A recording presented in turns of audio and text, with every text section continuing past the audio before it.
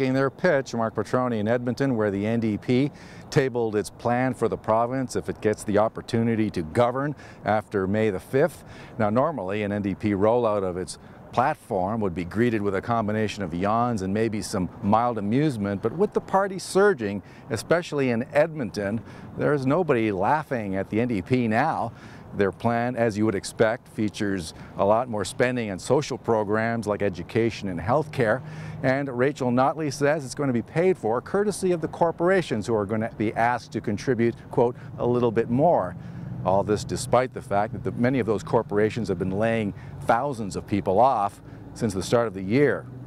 I don't think that's very likely. I mean, I've talked to people in the business sector. They say there are a lot of things that contribute to a healthy economic investment environment.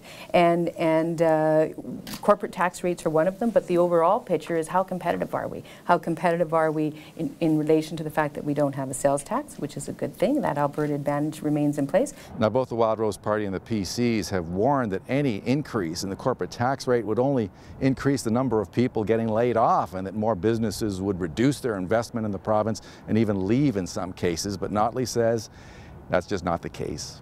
Marc Patrone for TheRebel.media.